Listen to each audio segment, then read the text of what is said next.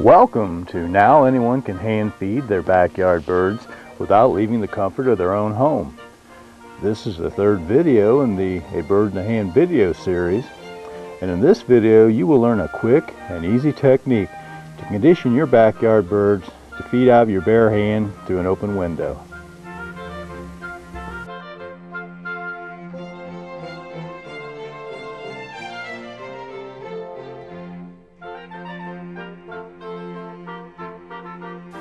In order to be able to hand feed from a window in your home, you will need 5 basic things. Number 1, you will of course need the birds to feed. Number 2, you will need food to feed the birds. Number 3, you will need feeders to put the food in to attract the birds to your yard. Number 4, you will need a window with lace curtains from which to feed the birds. And number 5, you will need a quick and easy technique to condition the birds to move from the feeders to your hand to feed. Out of all your backyard birds, the easiest to hand feed will be chickadees. Then comes tufted titmice, red-breasted nuthatches,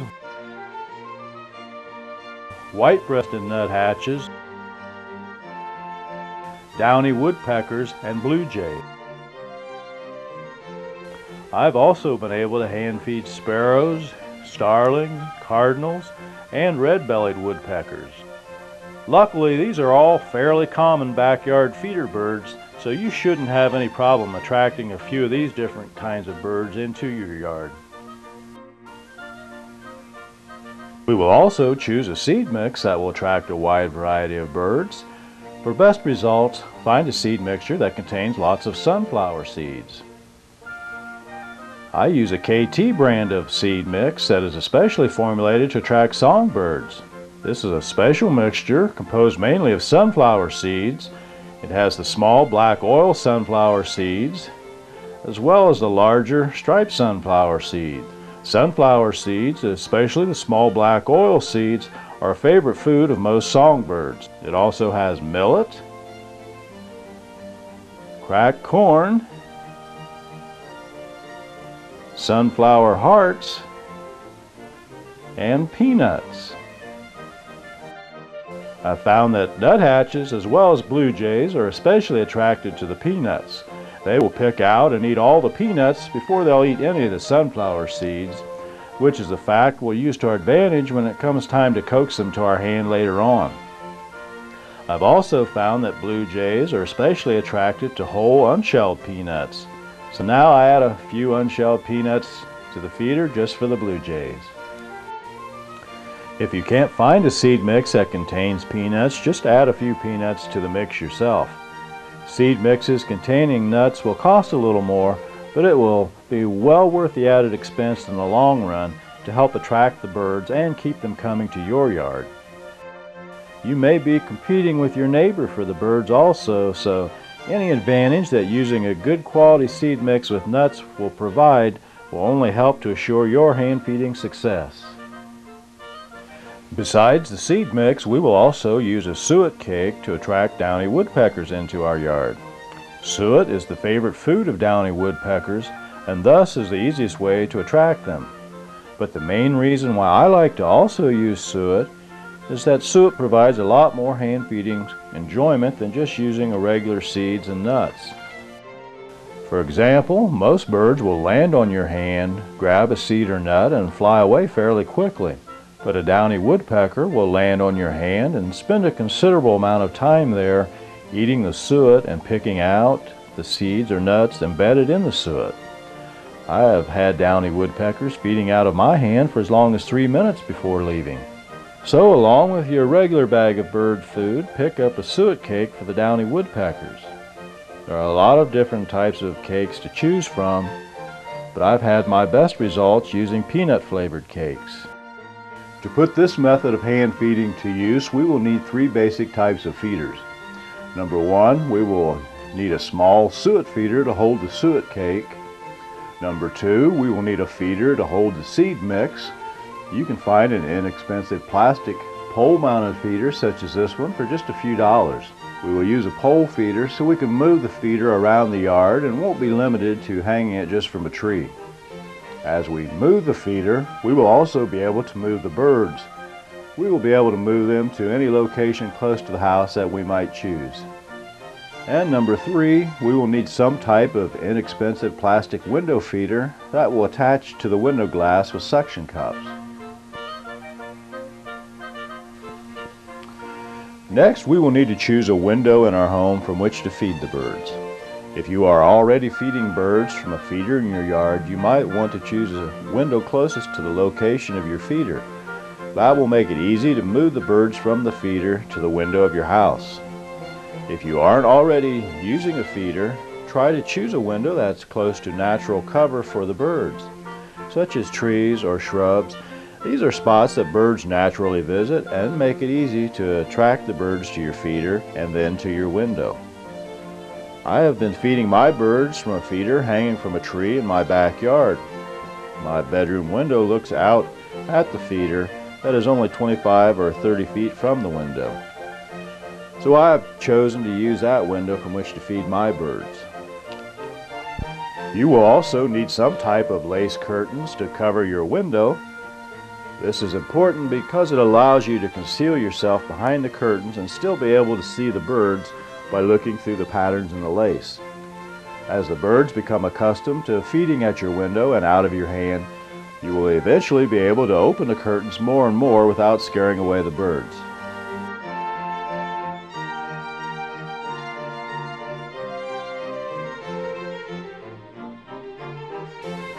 This is the part of the video that will show you step by step how to get the birds from your feeders to your hand.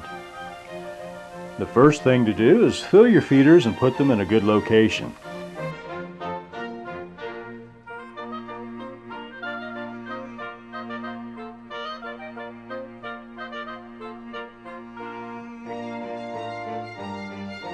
Choose a spot close to the nearest trees or shrubs to place your pole feeder. I will be placing my feeder near a tree in my backyard where I am already feeding birds. I'll put the pole feeder in the ground close to the tree. And don't forget those unshelled peanuts for the blue jays. Then I'll just attach the suet cake to the bottom of the feeder. Now I'll quit using the other feeders so that the birds will have to move to the pole feeder to find any food to eat. I will just give the birds a couple days to get used to feeding from the pole feeder. Now is also a good time to start watching your feeder as much as you can and make a note of which birds are feeding and at what times they are feeding. You will be surprised at how the different birds will show up at the feeder at about the same times each day. Learning their habits and knowing at about what times they will be at your feeder will allow you to choose the most productive times of the day to be at your window to hand feed them. For example, when I wanted to hand feed my downy woodpeckers last November, I would schedule my lunch break from work so that I could go home, eat lunch, and be sitting at my bedroom window at about 1:40 in the afternoon. And I usually didn't have to wait more than 5 or 10 minutes before the downy woodpeckers would show up to feed.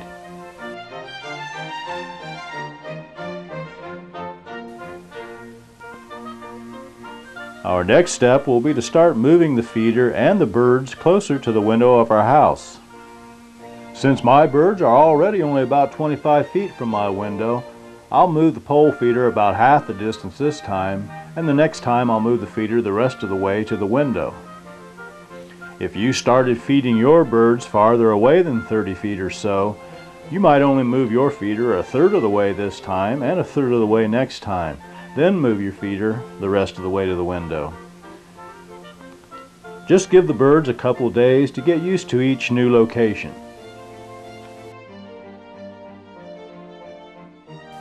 It's late fall now, and feeder activity has really been picking up the last couple of weeks, and the birds should continue to feed heavily through the winter into early spring. This will also be your best hand feeding period of the year. Then as the breeding and nesting seasons start and as the birds' natural food supply becomes more plentiful, feeder activity and hand feeding success will start to drop off again, only to pick up again later the next fall. Our next move or two will have our pole feeder at our window, so we need to go ahead and install the window feeder. My window is a type that slides open from the side, so I'll mount my feeder as close to the bottom and side edges of the window as possible. If you have a window that slides up from the bottom, just mount your feeder somewhere along the bottom edge, then you'll be able to stick your hand out just under your feeder.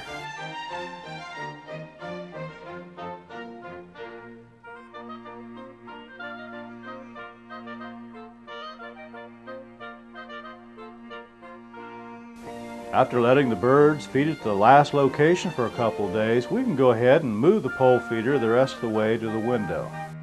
Move it to a spot about 2 feet to the side of your window feeder. This will help get them used to being close to the window, but won't have them so close as to make them too nervous about using it. The nuthatches and chickadees were watching me from the trees above as I was moving the feeder and could hardly wait for me to back away far enough that they could use it again.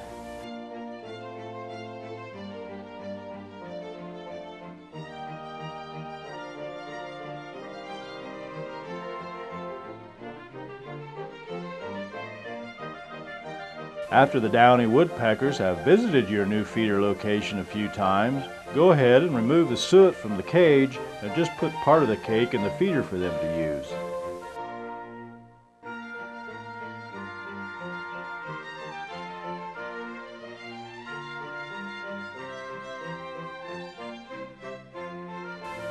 Now a female downy woodpecker shows up at the feeder that doesn't seem to be bothered at all by the new location or the fact that the cage has disappeared altogether. Feeding in close to the house seemed to have been an easy transition for most of the birds so far.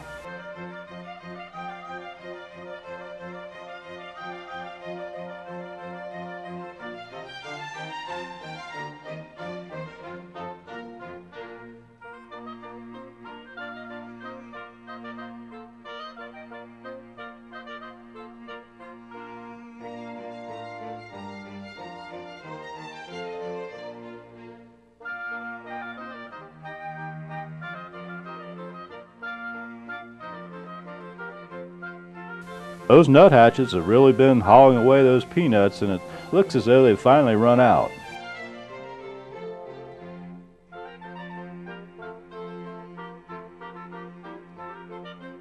One of them finally decides to take the risk and hop over to the window feeder where there's an ample supply of seeds and nuts waiting.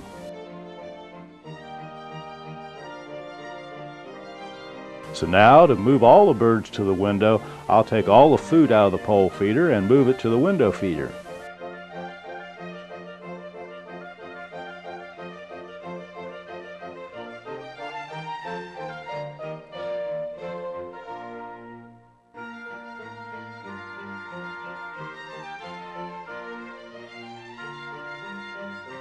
I'll leave the empty pole feeder in place because it's something familiar to the birds, and it gives them a close perch from which to check out the window feeder, and makes the transition to the window feeder a little easier for the birds. It's not long before a blue jay shows up looking for a peanut, but blue jays are a lot more wary than chickadees, nuthatches, and downy woodpeckers, so he's not going to make the move to the window feeder quite as easily.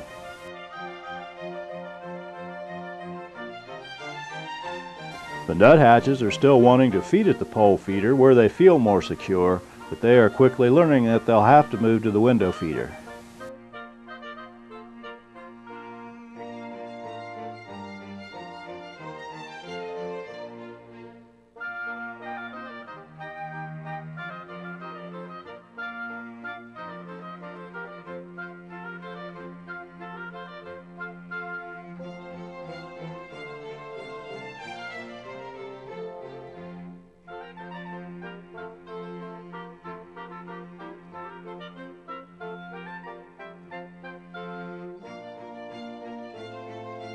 The chickadee is still looking the situation over, but finally does drop his guard and make the move to the window feeder.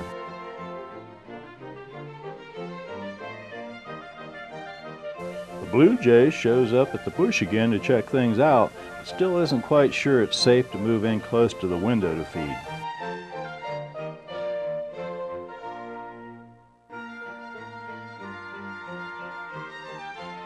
The blue jay finally decides to use the window feeder, but not to hang around any longer than he absolutely has to. Okay, now while the birds are getting used to using the window feeder, we're going to modify the feeder a little bit so that when we finally stick our hand out the window to feed the birds, they will have already been conditioned to feed out of it. What we're going to do is to make a simple fake hand to attach to the feeder. And then once the birds are conditioned to feeding out of the fake hand, all we have to do is just change places with our real hand. What we use to make the fake hand is a cheap plastic spatula you can get at the store for under $1. We'll use some aluminum foil and any old pair of socks you might have laying around the house. And to attach the fake hand to the feeder, we'll need a screw or a bolt. And if your spatula has a cutout in the handle like this one, we need a washer to put over the screw so that the head of the bolt doesn't pull through the handle of the spatula. First, tear off a sheet of aluminum foil about 30 inches long, then fold it in half. Then fold it in half again. Now we'll lay the spatula right about in the middle of it, the head of the spatula. And we'll start rolling the foil from one side. Just roll it up over the edge of the spatula. That will hold the spatula in on that side. Now roll the other side over until it just rolls past the edge of the spatula. Now roll the top down. Then just bring these bottom corners up over the handle. That'll hold the spatula inside the foil, and it also makes a cupped out area, much like your hand, to hold the seed in so it doesn't roll off over the side of the spatula. Now to cover the handle of the spatula, to imitate our wrist, we'll take a piece of foil about 2 foot long.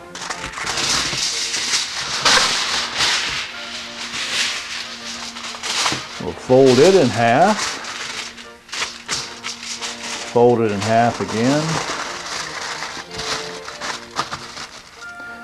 Now we'll lay our spatula so that the handle sticks down about 1 inch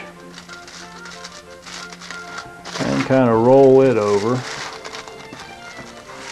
from each side.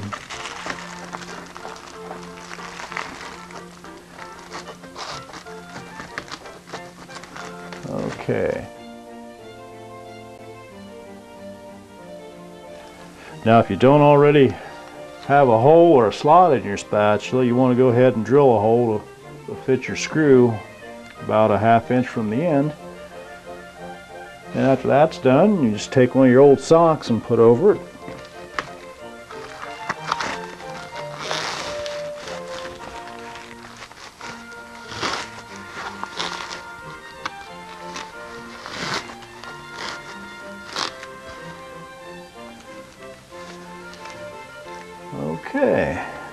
pretty much it then. Okay, next we'll drill a hole on the bottom of the feeder to attach the fake hand. Just kind of line it up along the edge of the feeder, but so that the back edge of the spatula doesn't come behind the back edge of the feeder. And just make a little mark on there with your pencil. And go ahead and drill that hole. Once you get the hole drilled, all that's left to do is just go ahead and screw the fake hand to the bottom of the feeder. Now all that's left to do is to go ahead and put regular seed mix into the feeder, and into the hand we're going to put the good stuff, because this is where we want to bring the birds. We'll put part of a suet cake for the woodpeckers.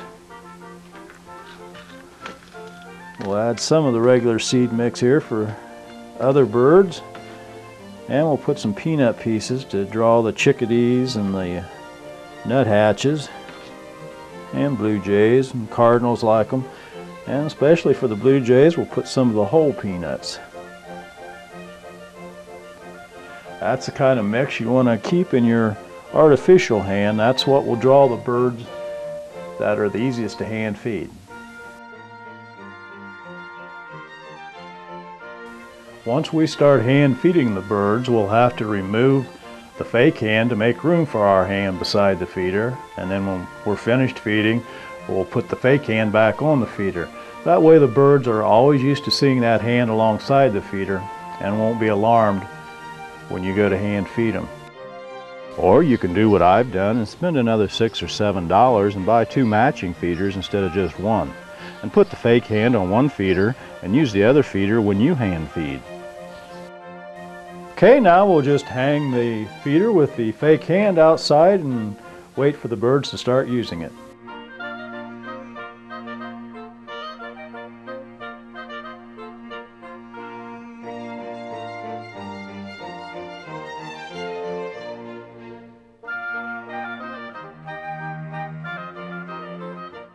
After a few days, when all your birds have visited the fake hand a half dozen times or so, you can move on to the next step, which will be to start hand feeding the birds yourself.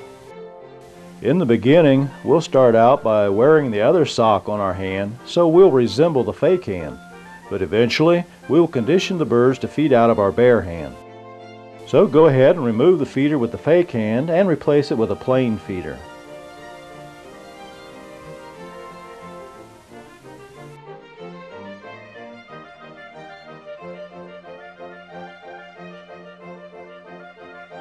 Pull the sock up over your hand and load it with a piece of suet, some seed, and some peanuts, just like you did for the fake hand.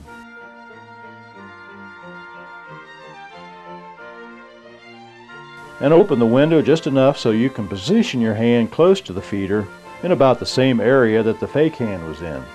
Pull the curtain up and over your arm so that you are totally concealed from the birds. Now just be as still as possible and wait for the action to start. This first attempt at hand feeding my birds was made while the birds were well into their early morning feeding period. Since they were already feeding heavily out of the fake hand, it was only a matter of minutes before they were also feeding out of my hand. So when you make your first attempt at hand feeding your birds, wait until the birds have also begun feeding heavily. Then when you switch places with the fake hand, as promised, in only a matter of minutes you will be hand feeding your own backyard birds. In a couple days after each of your birds has been to your sock covered hand a half a dozen times or so, you can go ahead and get ready for the next step, which will be to start getting the birds used to feeding out of a partially bare hand. Don't forget at the end of each feeding session to put the fake hand back on the feeder, so that your birds stay used to seeing a hand beside the feeder. First, we will cut a slit in the end of the sock just large enough to allow the tips of your fingers to stick out. Now get the birds used to feeding this way. When the birds return to the feeder and find your fingers sticking out of the sock, they will hesitate at first.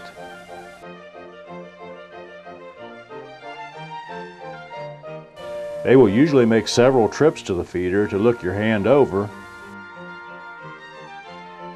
but eventually they will feel at ease enough to go ahead and resume feeding out of your hand. In a couple more days, when the birds are used to seeing your fingertips, go ahead and cut another slit for your thumb and pull the sock down enough to expose all of your fingers and your thumb. Not only does a sock allow you to bare your hand gradually, but it also helps to keep your hand warm on those cold days.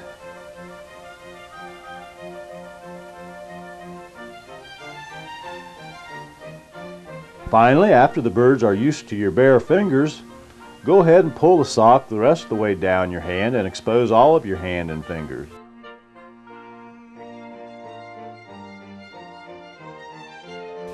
As before, the birds might hesitate the first few times they visit your hand, but in a short time you will be feeding your backyard birds out of your bare hand.